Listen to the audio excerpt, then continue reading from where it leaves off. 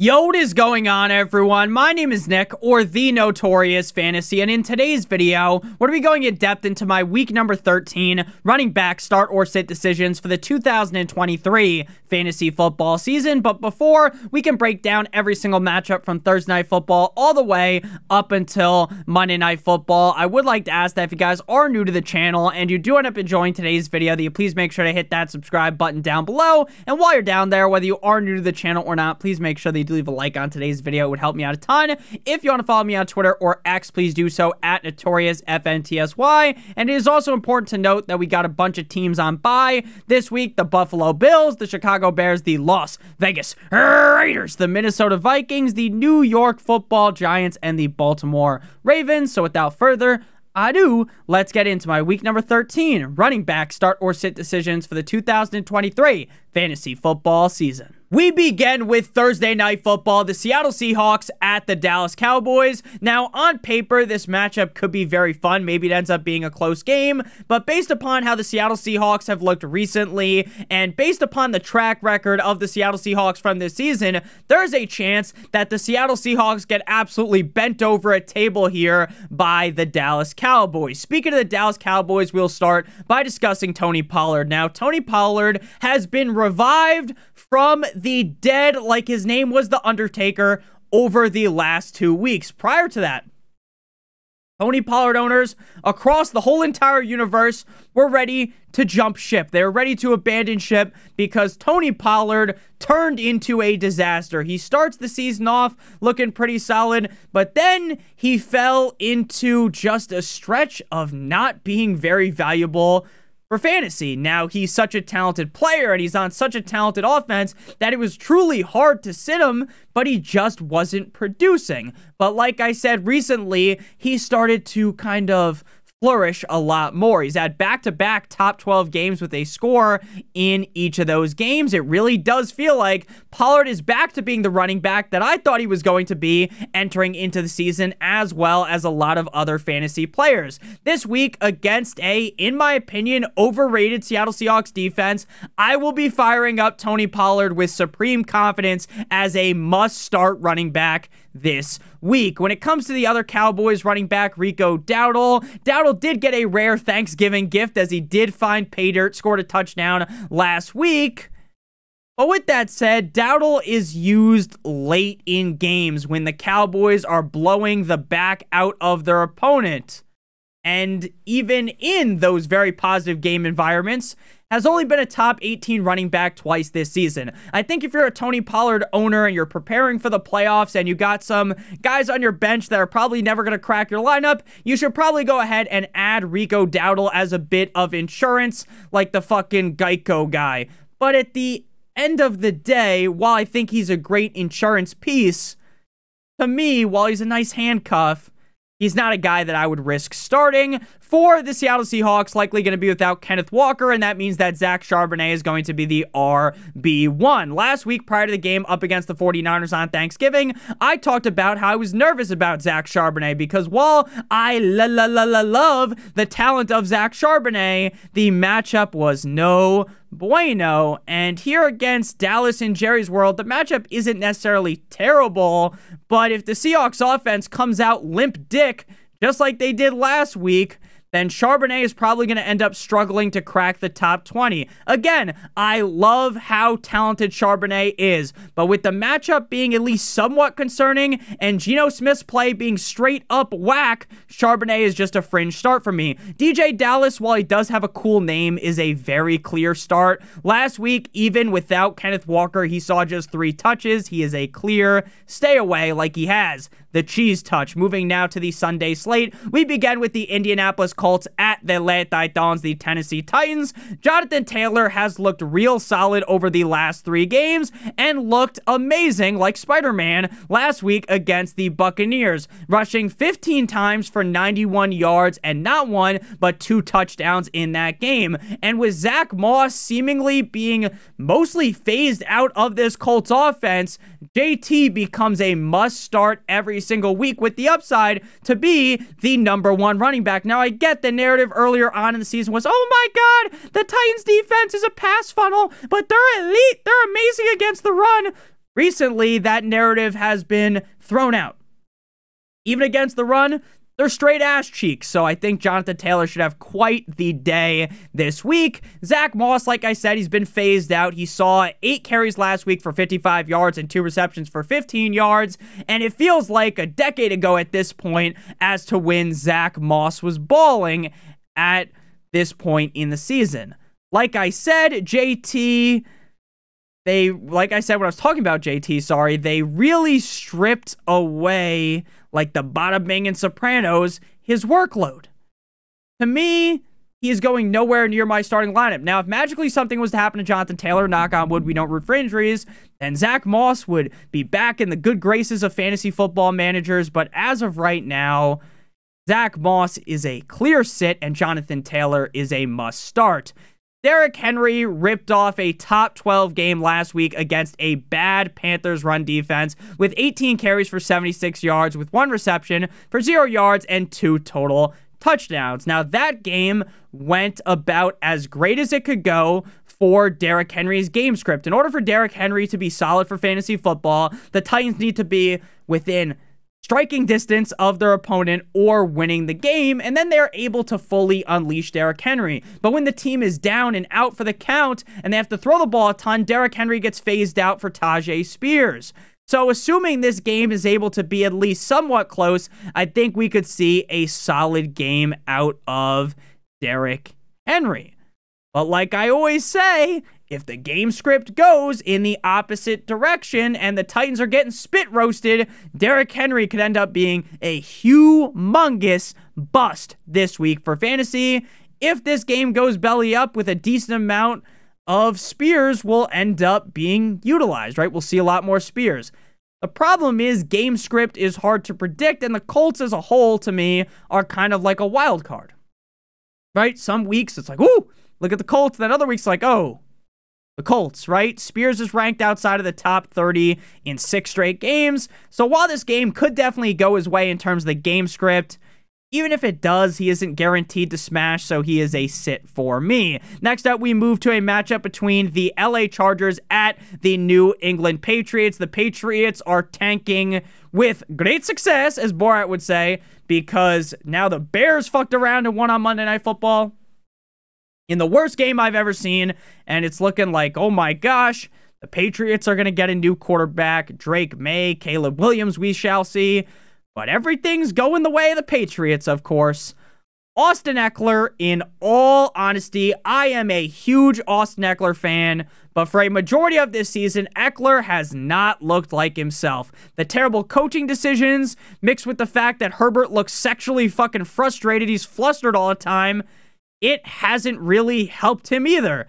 He has had 2 straight games ranked outside the top 28, which is a fucking anomaly compared to the straight cash, straight up free money that Austin Eckler's been over the last couple of years.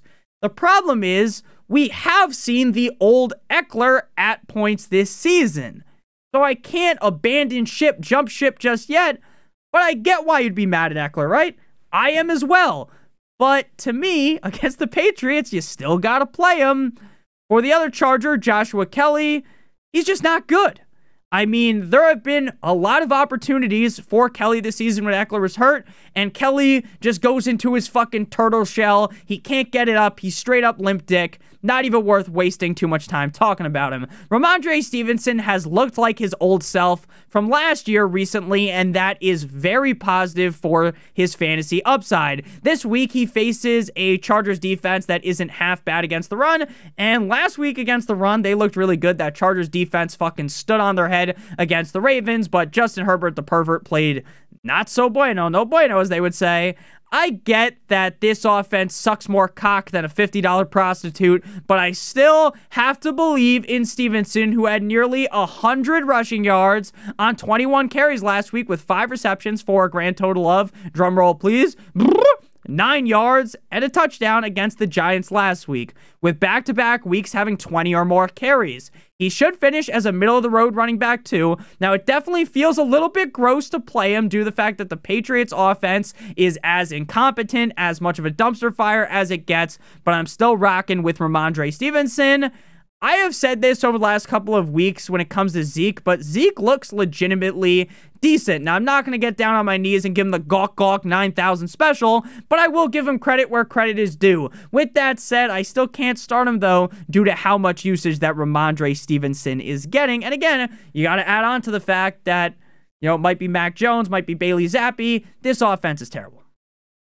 So outside of Ramondre and Demario Douglas, this offense is just sad. Next up, we move to the Detroit Lions at the New Orleans Saints. And speaking of sad, we got the Lions. Every single person in America expected the Lions to at least win by 7 against the Packers. And instead, they get smacked up by the Packers on Thanksgiving. Crazy.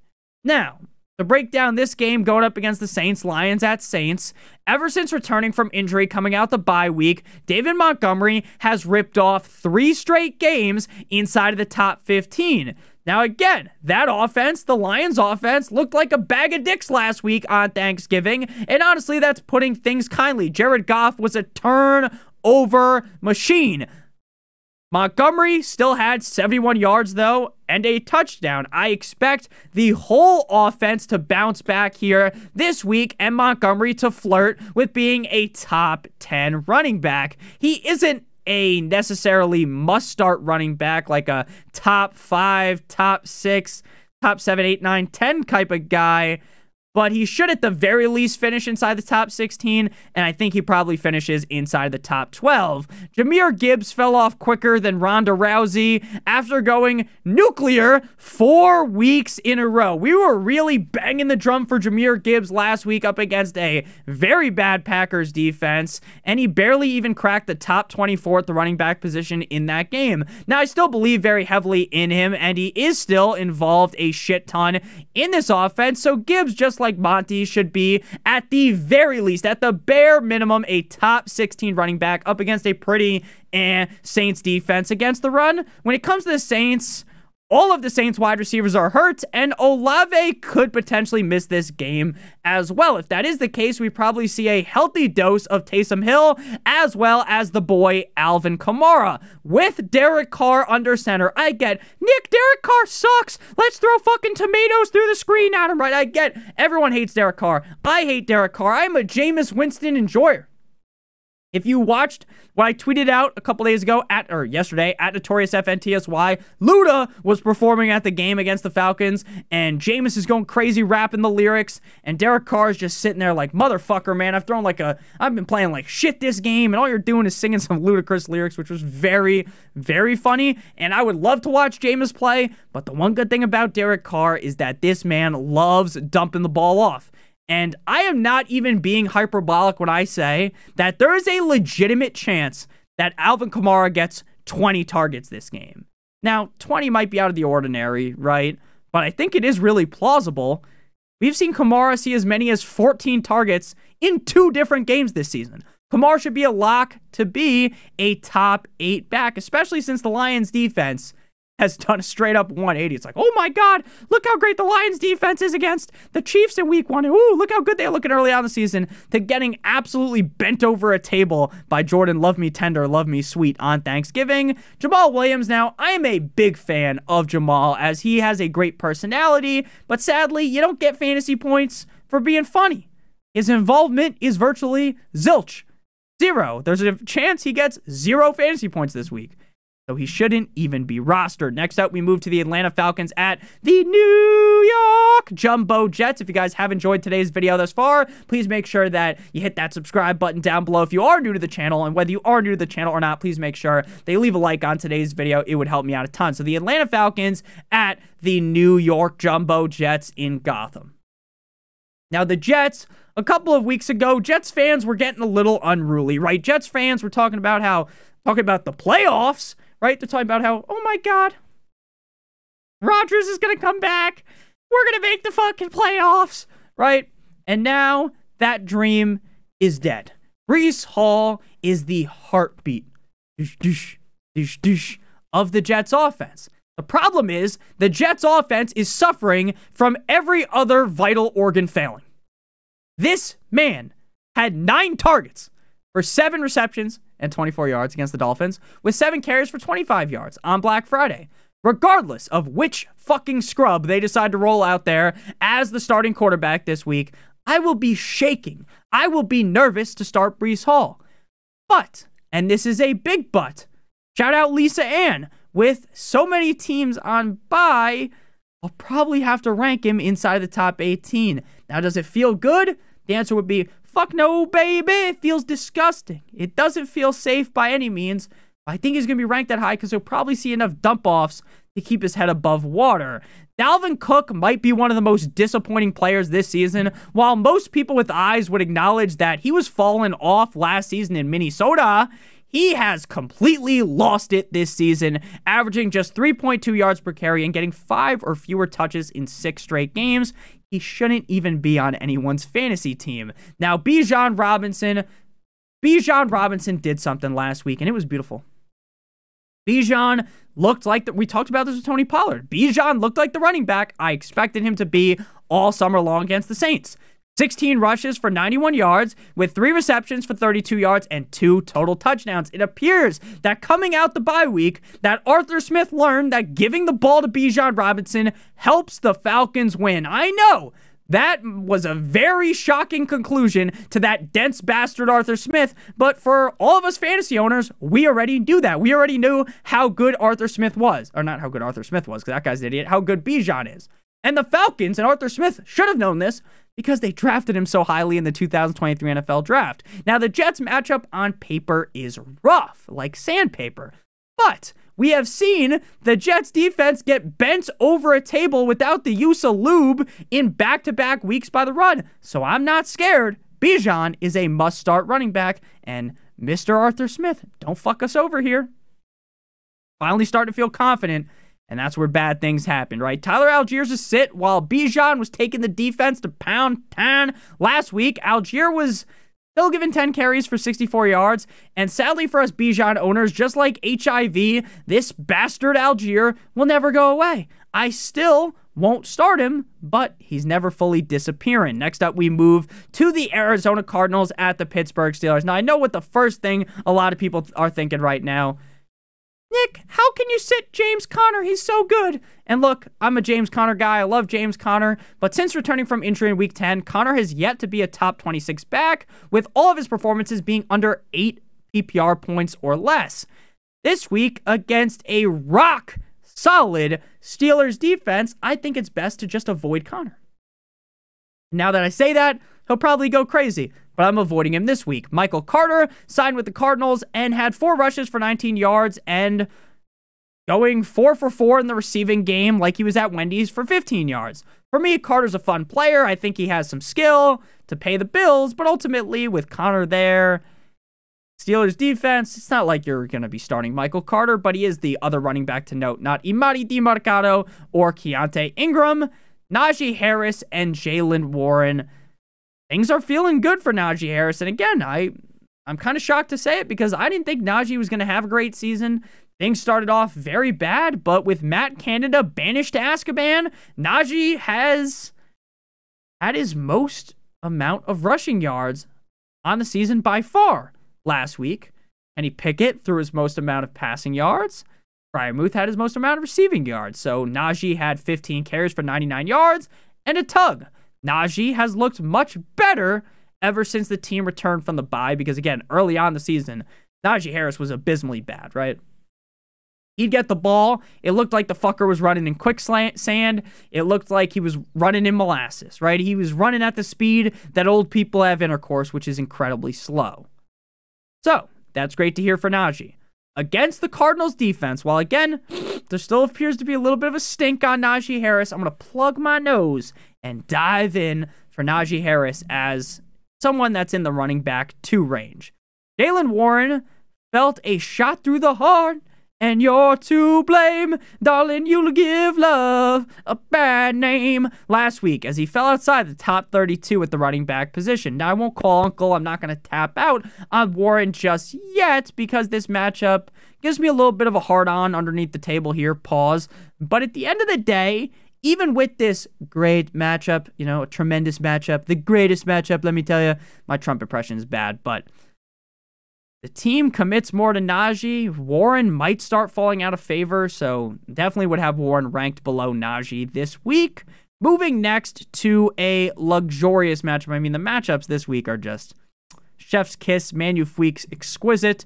The Miami Dolphins, my Miami Dolphins, at the left hands up. Who are we? The Commanders. But before we break down this game at the running back position, as well as the rest of the games for week number 13, I would like to ask, if you have enjoyed thus far, please make sure to smash that like button like it owes you some money. Hit that subscribe button if you're new to the channel. And I would like to give you guys a quick word for our friends and our sponsor over at Underdog Fantasy. Underdog Fantasy is the best place to play NFL Pick'em, and Underdog has a great offer for you guys today. But first, I want to explain to you guys how Underdog Fantasy's Pick'em game works. Now, we're going to be talking about Thursday Night Football, the Seattle Seahawks at the Dallas Cowboys, and as of right now, as I'm recording this on Tuesday morning, Underdog hasn't put out all of their picks yet. So as the week goes on and we get closer to Thursday, there will be a lot more choices for you guys, but you have to pick a minimum of 2 players from at least 2 different teams. So we're going to pick 1 player from the Seahawks and 1 from the Cowboys. We're going to go ahead and go with Jason Myers, higher than 1.5 field goals made. I think the Seahawks offense is going to struggle to move the ball, but I think they'll be able to get into field goal range a bunch, but maybe just not able to find pay dirt and score that touchdown. And then for the Cowboys, we are going to go ahead and go with Tony Pollard, higher than half a rushing or receiving touchdown. It really feels like Tony Pollard's season is back on the train track, so we're going to go with Tony Pollard higher than half a rushing touchdown. Now, if both of those hit, we'll get 3 times our entry fee. If we do 3 picks, it's 6 times, 4 picks is 10 times, and 5 picks is 20 times our entry fee. Again, they all have to hit in order for you to get paid out. If you are new to Underdog Fantasy and live in one of the states on your screen right now, you'll receive a first match deposit bonus of up to $100 if you're new on there, and use promo code Notorious. So if you deposit $100, you'll get additional $100. If you do $50, it's additional $50, $25, additional $25. The minimum deposit on Underdog Fantasy is $10. If you have a gambling problem, please make sure that you call 1-800-GAMBLER. Back on into things here. Dolphins at Commanders. We got Raheem the Wet Dream, and he went crazy against a stout Jets run defense last week in MetLife on Black Friday with 20 carries for 94 yards and 2 touchdowns. The Commanders defense is ripe for the taking, and I expect Mostert to finish as a top 12 running back yet again. This motherfucker averages 5.2 yards per carry on the season and is the running back too. Despite the fact that a lot of people seem to disrespect Raheem Mostert, he's been dominant 50 Shades of Grey style. Even if Devin 2 Chains returns this week, which is kind of an unknown at this point. I personally, as a Dolphins fan, think they're going to wait to bring him back, right? The Dolphins play the Commanders, then they play the Titans on Monday Night Football or Sunday Night Football, one of those, and then they play the Jets, so, like, no need to force A-Chain back, no need to rush him back. McDaniel kind of said A-Chain, kind of implied A-Chain didn't play last week because of the matchup, and I think that'll probably be the case yet again. But again, who knows? Either way, though, I'm going to be the conductor of the Mostert Express, and this train has no brakes, baby. Choo-choo! All aboard, baby! Raheem Mostert, top 12 running back. Lock it in. Jeff Wilson Jr. in deeper leagues, I think Wilson would be a start. He looks solid against the Jets with 11 carries for 56 yards and 3 catches for 17 yards. He averages 4.7 yards per carry on the season. And again, assuming A-Chain is out, and sometimes making an assumption makes an ass out of you and me, but we're assuming that. Against the Commanders, he could easily score. Now, I definitely will be cautious with getting super ambitious and starting Wilson in a majority of leagues. But if your running back core is ran through, it's a little bit, no bueno, I would take a gander at Jeff Wilson. For the Commanders, Brian Robinson is just a fringe start. The Dolphins defense has been tougher than the goddamn salty Splatoon recently, ever since Ramsey returned from the IR. B-Rob will still get fed like fucking President Taft, whose fat ass they had to make a whole new custom bathtub to be put in the White House for his ass. Now, again, while he's going to get a lot of carries, obviously you assume you get fed like a fat guy, you're going to get a lot of carries, a lot of touches. Those carries will just be able to keep him into the start-worthy range. But with limited upside against the Dolphins' defense and a lowered floor, he is just a high-end running back 3 for me, which is a fringe start. Antonio Gibson returned from his absence in Week 11, getting 6 carries for 21 yards and 3 receptions for 16 yards on Turkey Day against the Cowboys. Now, the Cowboys were feasting on that turkey from their pot, and, the Commanders were just feasting on a fucking big fat L because they got butt-fucked in that one. He does have decent upside, but against the Dolphins defense, I just expect them to keep him in check. Next up, we move to the Denver Broncos at the Houston Texans. And if you told me in Week 4 or whatever the Dolphins just had their way with the Broncos, that the Broncos would look this good, that the Broncos could be a playoff team, I would say you're from a different universe, pal, because that doesn't line up. But it is the same universe, and the Broncos are buzzing. The Broncos are on fire. Javonte Williams, despite seeing a hefty workload last week against the Browns, Javonte didn't have much to show for it. This week, the matchup is way softer. Obviously, the Browns have a great defense. The Texans' defense is kind of average. Again, I'm not saying that they suck ass, but they're not amazing. I do expect him to be a top 20 guy due to the volume and due to the fact that the Broncos' offense looks a little bit better, but I do still have some reservations when it comes to Samaje Perine usage because it's been kind of up and down, but Perine has been a top 18 running back in back-to-back weeks, and while I do believe that Perine is a good enough player to command touches in this offense, the season as a whole would show you that this recent bump in touches will likely not be very stable. It is certainly possible that he finishes inside the top 18 again against the Texans defense. And if you're in a real deep league, I definitely go with Jeff Wilson over him. But, if you're really looking for some deep cuts like Samaje, there could be worse options. But for me, there's just a little bit too much risk involved to tout him as a start because, again, I don't think that those touches that he's been seeing are necessarily what he's going to see weekly. So Javonte's a start. Samaje is going to be a sit. Devin Singletary only had 6 rushes last week for 18 yards against the Jags, but he made up for it with 6 receptions on 7 targets for 54 yards.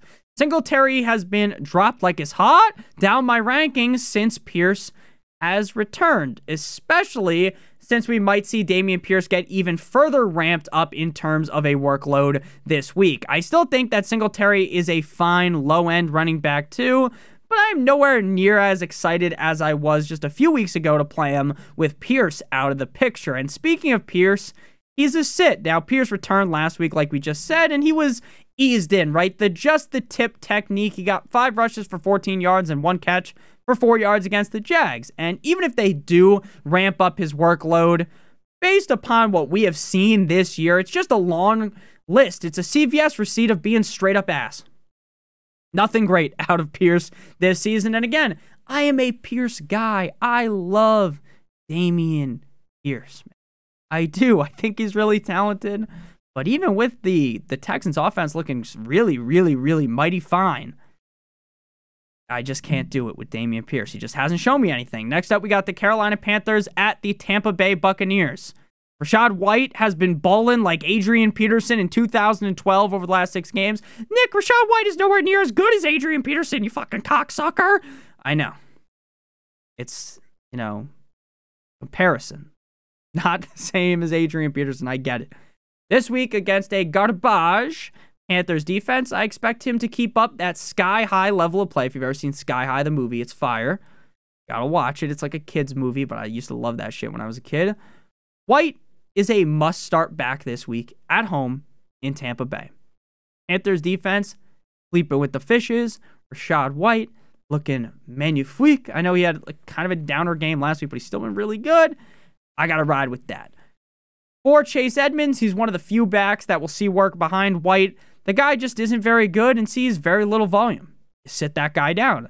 Chuba Hubbard, I am very interested to see how interim head coach Chris Tabor handles the snap split between Hubbard and Sanders. Now, obviously, interim head coach means that Frank Reich was fired. I think everyone kind of saw that coming. I talked about Frank Reich being on the scorching hot seat in the video yesterday morning. And then, after that video came out, I believe an hour or 2 later, maybe just minutes later, Frank Reich was fired. If things operate as things did last week, Hubbard could be a sneaky good start. But if Sanders gets a bigger piece of the pie of this backfield, then Hubbard could be a colossal dud. This puts him in the fringe start range because we know that when given the opportunities, Hubbard does have top 12 upside, and against a Bucs defense that's been pretty so-so, I think that could be possible. He was a top 12 back against the Titans last week. But there is a lot of risks with the new coach here. So I kind of have to bump him down to that fringe start range to where, I'd have to be really in a pickle.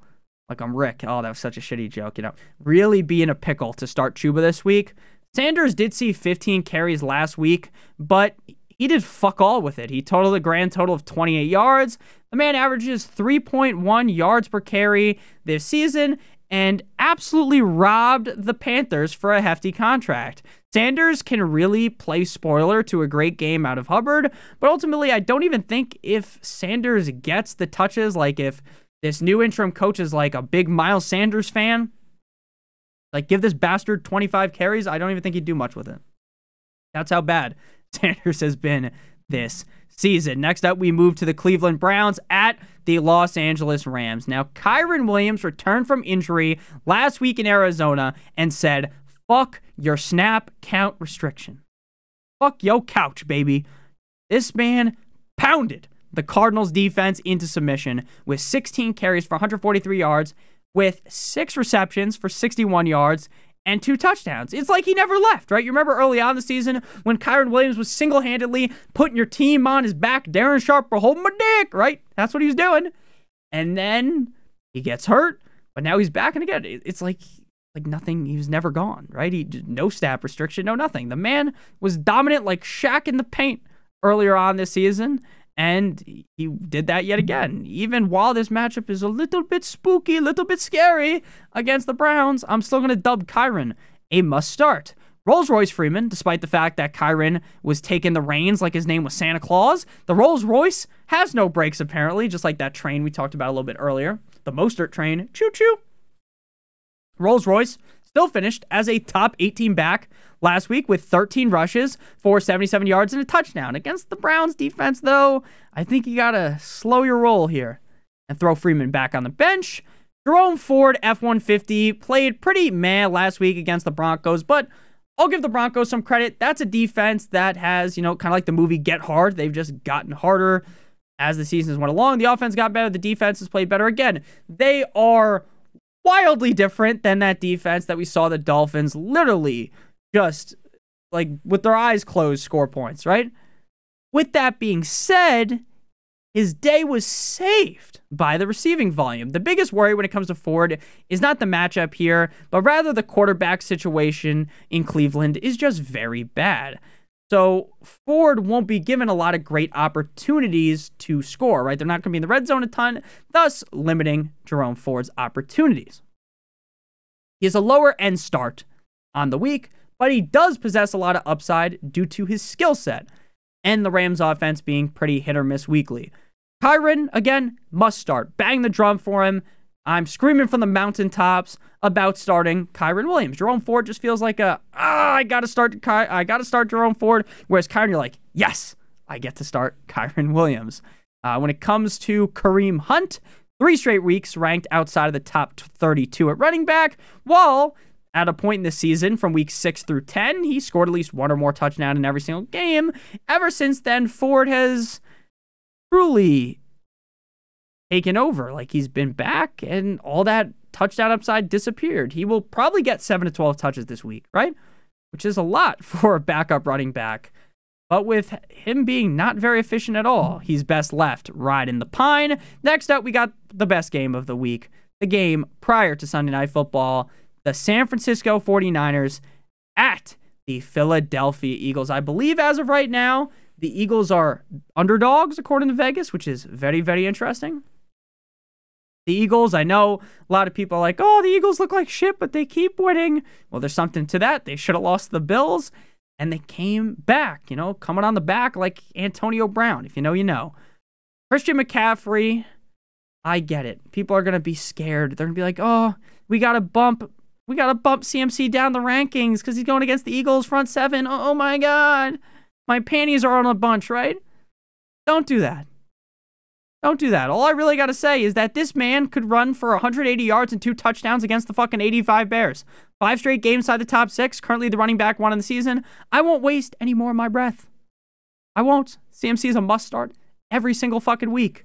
Elijah Mitchell with CMC healthy, unless this game ends up being like a dog walking of the Eagles via the 49ers, Mitchell will not see very much volume. McCaffrey is one of the few workhorse running backs still left in the league. He's like Aang, the fucking last airbender. Sit him down. DeAndre Swift, things were bleak for Swift last week against the Buffalo Bills as they got down by a lot, and then they really couldn't run the ball as much. And when they tried to run the ball, it just didn't work. Like, oh my gosh, the Eagles have this great offensive line. Nothing was working. And then later in the game, they figured like, oh, here's the cheat code. Let's run it outside. And they could catch him outside. How about that? Because man, oh man, did that work. Things did get better, like I said, in the second half, but ultimately 14 carries for 80 yards just wasn't enough without a touchdown or much pass catching work because he only had 1 target to really cut it. This matchup does scare me against the 49ers, but Swift is at the very least, like worst case scenario, a high-end running back too. So you're starting him. You're starting him. I'm not going to get cute with a guy like McCaffrey and panic about the defense with a guy like Swift. You're starting both of them. McCaffrey, obviously a must start. Swift is not as much of a must start, but most teams are playing him. Kenneth Gainwell, every once in a blue moon, Gainwell will score. Though with his touches being so far and few between, the odds of that actually occurring has never been lower. He is a sit every single week. Next up, we move to, cause you waited all day for Sunday night. The Kansas City Chiefs at the Green Bay Packers in Lambeau. Speaking of the Chiefs, you know, I don't want to say the Chiefs are like frauds. Oh my God, they beat the Raiders, Nick. You can't say that. You're a Dolphins fan. The Dolphins haven't beat a team over 500, you fucking idiot. The Chiefs just don't look the same, man. They don't. With that said, I'd be, as a Dolphins fan, like, I don't want to play them in the playoffs. I don't want to go into potentially Arrowhead and get, you know, leave with my head on a fucking spike, right? I'm scared of that. But right now, they don't look like that Chiefs team from the past. Just don't.